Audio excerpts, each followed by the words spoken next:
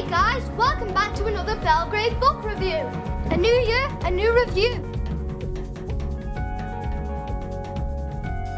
And I'll be reviewing Journey to the Centre of the Earth, based on the novel by Jules Verne and adapted by Courtauld.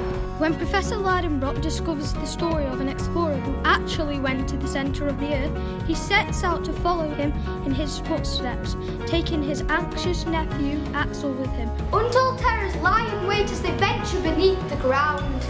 My favourite character is Hans because he's fearless and has a lot of cool skills. Just like when he used his pickaxe to source water from the rocks. My favourite part is when the volcano erupts, when the characters are insane! Will the characters survive? I recommend this book because it's full of adventure. And who doesn't love adventures? I give this story 4.5 out of 5 because it's fun to go on adventures with explorers.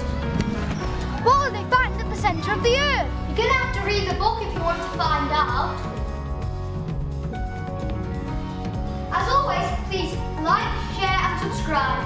See you later. I'm off to a journey to the centre of the earth.